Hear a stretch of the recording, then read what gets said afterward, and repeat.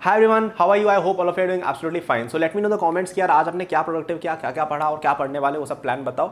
Okay, सो आज हम बात करने वाले हैं जेई मेन के बारे में, जो भी होने वाला है कि उसमें पोस्टपोनिंग हो रही है या नहीं हो रही है, उसके बारे में थोड़ा बहुत जो मेरा ओपिनियन है, और मैं आपको स्ट्रैटेजी के बारे में भी बता दूंगा। तो वैसे मैं इस टॉपिक पर ओरिजिनल वीडियो नहीं बनाने वाला था, मैं बनाना भी नहीं चाह रहा था, लेकिन मुझे कई सारे सब्सक्राइबर्स बोल रहे हैं कि यार इस बारे में भैया अपना व्यू भी बताओ कि सबने रख दिया है, तो मैं सोचा चलो रख देते हैं। और मैं इसलिए देना चाहता हूँ क्योंकि मैं डे 1 से ये बात क्लियर कर रखी है। जब लॉकडाउन 1 आया था तभी से मैंने यही थॉट्स रखे थे अपने, और मैं आज भी वही बोलूँगा जो मैंने उस समय बोला था वो बात। तो मैंने सोचा कि मैं इसमें स्ट्रैटेजी बता देता हूँ, तो दोनों चीज़ें एक ही में कंबाइन हो जाएगी, आपका टाइम डबल वेस्ट नहीं होगा। सो मैंने कल्पित Virwal, currently study computer science eight IIT Bombay and I was the all India rank 1 in JEE in 2017।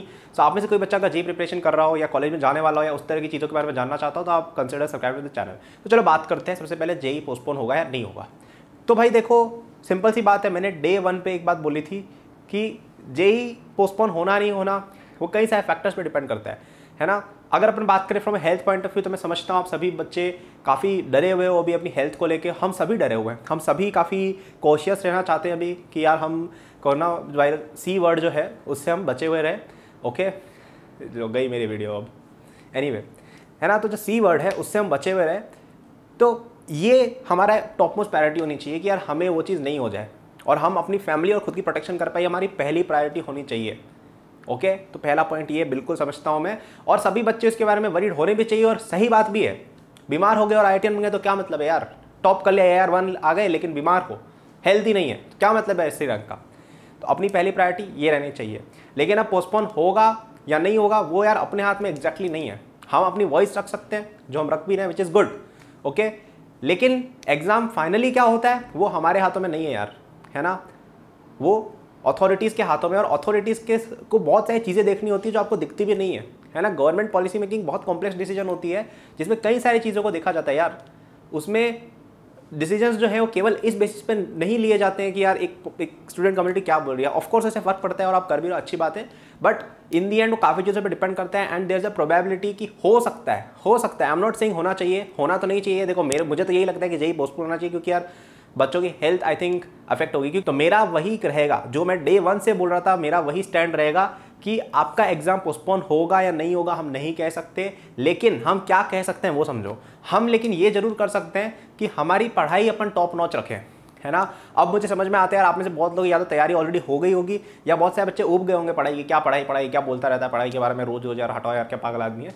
तो भाई मेरी बात एक समझो कि आपको अभी बोर्डम लग रहा है इस चीज़ को देख के कि यार क्या है यार 3 महीने से एग्जाम पढ़े, लेकिन जब आप 10 साल बाद या 5 साल बाद जब आप कॉलेज में होगे ना, तब आपको लगेगा कि यार इस समय मेरे को पढ़ लेना चाहिए था। आपको तब ऐसा लगेगा, है ना। क्योंकि कभी ना कभी तो JEE होने ही वाला है मोस्टली, कभी तो होगा। ऐसा तो होगा नहीं कि भाई बच्चों को ऐसे रैंडमली कॉलेज में डाल देंगे, है ना। तो आपको तैयारी तो करनी है, इतना तो पता है आपको। तो आप में से अब मैं बताता हूँ कि मैं डे 1 से यही बात कर रहा हूँ। जब मार्च में था ना, मार्च में जब पहला लॉकडाउन लगा था, तब मैंने यही बोला था भाई कि देखो JEE आपका कभी भी हो, आपको तैयारी इस तरह से करनी है कि आपका अप्रैल में ही एग्जाम है। तो वहाँ पे जिस बच्चे ने वो बात सुनी, जिस बच्चे ने उस चीज़ को इंप्लीमेंट किया कि यार अप्रैल में वो एग्जाम मान के चल रहा है, वो बच्चे ने बहुत अच्छा परफॉर्मेंस दे दिया, है ना। मतलब परफॉर्मेंस कर लिया उसने, तैयारी कर ली अपनी बहुत अच्छी अप्रैल में ही। अब उसके पास मई, जून, जुलाई 3 महीने एक्स्ट्रा आ गए। तो एक ऐसा बच्चा जिसकी ऑलरेडी JEE मेन की अप्रैल लेवल की तैयारी हो गई थी, जिसको उतनी करनी थी, प्लस उसको 3 महीने और मिल गए यार, तो सोचो कितना फाड़ देगा। अब सोच रहे हो, समझ रहे हो क्या कहना चाह रहा हूँ मैं। और उसको 1 महीने एडवांस के लेवल को मिला है। वो बच्चा, जो बच्चा बिल्कुल कुछ नहीं करने वाला था ना, 100 नंबर भी नहीं लाने वाला था JEE मेन अप्रैल के अंदर, वो एडवांस में जा सकता है। इतनी पोटेंशियल आ गई उस बच्चे में, क्योंकि टाइम मिल गया, उसने यूज़ किया। तो अभी भी आप चीज़ पे पीछे नहीं हो, अभी भी आप मान के यही चलो कि अपना जुलाई में एग्जाम है, और तैयारी उसी हिसाब से करो। तैयारी उसी हिसाब से करो यार कि हमारा एग्जाम जुलाई में होने वाला है, और हम उसके बाद अगर पोस्टपोनिंग होती भी है तो उसमें और पढ़ के और आगे बढ़ जाएंगे। ऐसा मत सोचो यार कि पोस्टपोन हो जाएगा मैं तो तब पढ़ूंगा, ऐसा सोचोगे तो और गॉड फॉरबिड अगर नहीं हुआ तो क्या करोगे फिर, है ना। क्या करोगे फिर, है ना। तो अगेन मैं यही कहूँगा कि यार अभी आप पढ़ लो अच्छे से, है ना। आपका एक्टिविज्म चल रहा है, बहुत अच्छी बात है ना। वॉइस उठानी चाहिए, अगर आपकी हेल्थ की बात है बिल्कुल उठानी चाहिए, मैं सपोर्ट करता हूँ उसको। आई एम नॉट सेइंग कि पोस्टपोन मत करो, ओके। आई एम सेइंग कि होना चाहिए, बट अगेन होगा नहीं होगा, it's not just up to us. वो अथॉरिटीज़ पे भी डिपेंड करता है कि वो क्या डिसीजन लेती है ना। तो और हो सकता है कि इस तरह कुछ डिसीजन ले लिया जाए कि सर्टेन एरियाज में कुछ बच्चों को कुछ बोल दिया जाए कि तुम्हारे लिए कोई अलग अरेंजमेंट होगा। इस तरह की चीज़ें हो सकती है, क्योंकि आपको समझना होगा ये एक एक्सेप्शनल इवेंट है, ये 1 इन अ सेंचुरी इवेंट है, 100 साल में एक बार होता है। तुम्हारे पेरेंट्स से पूछना तो उनके साथ भी ऐसा कभी कुछ ज़्यादा नहीं हुआ है। तो ये चीज़ें 100 साल में एक बार होने वाली चीज़ है, इनमें एक्सेप्शनल डिसीजंस लिए जाते हैं, ओके। एक्सेप्शनल डिसीजंस के अंदर कुछ चीज़ें ऐसी हो सकती है जो आपको पसंद ना भी आए, हो सकता है आए भी, बट वो सबके साथ होगा, तो आप उसमें कुछ कर नहीं सकते हो। आप केवल एक चीज़ कर सकते हो जो आपके हाथ में, वो है आपकी खुद की मेहनत, आपकी खुद की एफर्ट, आपकी खुद की प्रिपरेशन, वो आपके हाथ में, उसको लैक मत कर देना भाई, है ना। तो मेरा अल्टीमेट स्टैंड यही रहेगा कि पोस्टपोन होगा नहीं होगा, no one can say, postpone होना चाहिए। मुझे लगता है येस, अगेन वो सबकी अपनी अपनी ओपिनियन है, मुझे लगता है येस होना चाहिए शायद थोड़ा सा, ओके, स्पेशली इन कुछ एरियाज में, मतलब ओवरऑल येस, ओके। तो क्या करें, प्रिपरेशन करना छोड़ दे? नहीं, प्रिपरेशन जैसी आपकी चल रही है वैसे चलने दो, ओके। आप ये मान के चलो कि 18 जुलाई को अपना एग्जाम है, 19 जुलाई को अपना एग्जाम है, जब भी आपका स्लॉट आएगा तब आप मान के चलिए और उसके हिसाब से ही पढ़ो।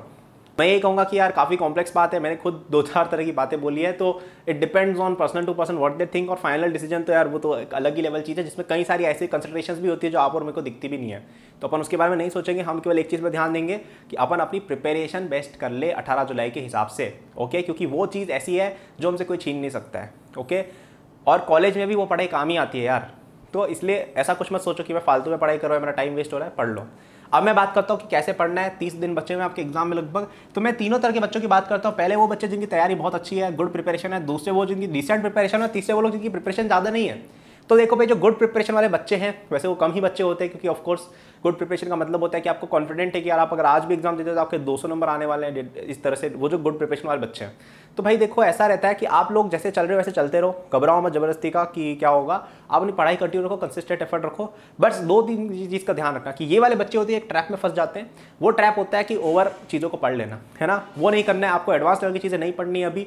आप अगर यूजुअली एडवांस के लिए तैयारी करते हैं वो बात एक अलग है, लेकिन अभी आपको फोकस करना है कि आप मेज लेवल पे अटके रहो थोड़ा सा, कि यार मेज लेवल का हम थोड़ा नीचे ज़मीन पे आके बात करें, ओके। तो यहाँ पे आपको एनसीईआरटी पढ़नी भी बहुत इंपॉर्टेंट है। एनसीईआरटी तीनों ग्रुप्स को पढ़ने को मैं बोलूँगा, लेकिन आप लोग स्पेशली ध्यान रखना, क्योंकि आपको बाकी चीज़ें आती है, आप एनसीईआरटी में डूबोगे। तो आपको बाकी चीज़ें आती है तो लेट से 75 में से 60 क्वेश्चन आपने लगा लिए। अब एनसीईआरटी के 5-6 क्वेश्चन अगर आ गए और आपने इसलिए नहीं कर पाए क्योंकि आप ज़्यादा लगे हुए थे एडवांस क्वेश्चन बनाने में, तो मतलब नहीं है। तो 65 को, शायद 60 को 65 बनाने में एनसीईआरटी काम आएगी। तो एनसीईआरटी प्लस पीवाईक्यू का रिवीजन एंड में जरूर कीजिएगा। बाकी आप जो पढ़ रहे हैं वैसा पढ़ते रहिए, कोई आपको रोकूंगा नहीं मैं, जैसा आपको लगता है ऐसा करो, क्योंकि आपको ऑलरेडी याद है क्योंकि तैयारी अच्छी है। ऐसा बच्चा यूजली खुद सेल्फ मोटिवेटेड है। अब बात करते हैं डिसेंट प्रिपरेशन वालों की, जिनकी ठीक ठाक प्रिपरेशन है, कि यार ठीक ठाक प्रिपरेशन, मतलब बहुत ज़्यादा भी हर चीज़ नहीं आती है लेकिन आता है।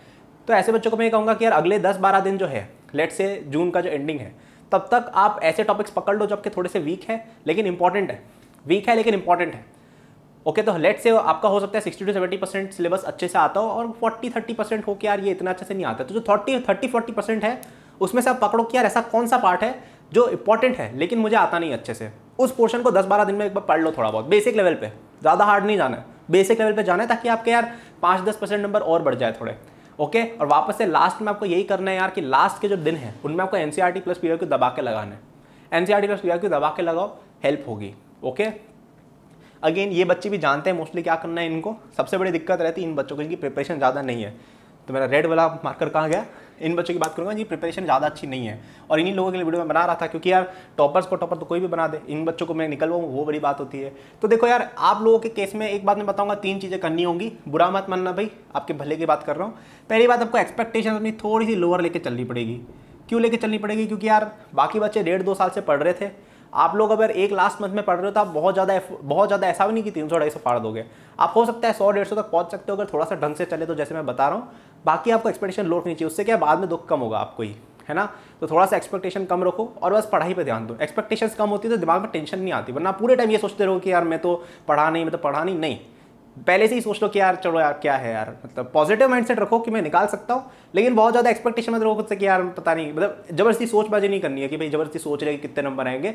अपने आप को एकदम पढ़ाई पे फोकस कर लो, फालतू मार्क्स वार्क्स का सोचना बंद कर दो। इसका मतलब है लोअर द एक्सपेक्टेशन का मतलब ये है कि अपने मार्क्स की टेंशन बंद कर दो एक बार, तो उससे तुम्हारा आधा लोड तो वही खत्म। अब आपके अंदर देखो ऐसा रहेगा कि एक तो आपको करने सिलेबस के क्वेश्चंस थोड़े बहुत, किया सिलेबस अपन को जल्दी से मिल जाए, और आपको एनसीईआरटी प्लस पीवाईक्यू करने हैं। तो देखो एनसीईआरटी और पीवाईक्यू तो मैं हर बच्चों को कह रहा हूँ आपको तो करने ही करने हैं, क्योंकि बोर्ड की एनसीईआरटी ने थोड़ी बहुत पढ़ रखी थी ऑलरेडी, तो आपको वो आता होगा थोड़ा बहुत। और अपन बात करें अगर 11th क्लास की एनसीईआरटी, तो वो थोड़ा रिवीजन हो जाएगा। तो जेईई मेन में मुझे लगता है कि यार आप एटलीस्ट मुझे लगता है 30 to 40 क्वेश्चंस तो इजीली लगा सकते हो, अगर आपने एनसीईआरटी थोड़ी ढंग से पढ़ी है तो। थोड़ी ढंग से पढ़ी है तो आप लगा सकते हो यार, है ना। मतलब एनसीईआरटी प्लस थोड़ा बहुत पीवाईक्यू लगा लिया, थोड़ा बहुत किस्मत चल गया, थोड़ा बहुत ऐसा कुछ कुल मिला के सब जुगाड़ वड़ा बैठा के आप 30-35 क्वेश्चन तो करके आ सकते हो यार, 35-40 तक भी पहुंच सकते हो अगर केवल एनसीईआरटी अच्छे से पढ़ी है। तो आप अगले 30 दिन तक ये चीज़ करने की कोशिश करो कि अपन एनसीईआरटी एटलीस्ट कवर कर लें और थोड़े बहुत पीवाईक्यू लगा लें, स्पेशली 2013 एंड ऑनवर्ड्स, क्योंकि तब जेईई मेन वाला पैटर्न इंट्रोड्यूस हुआ था।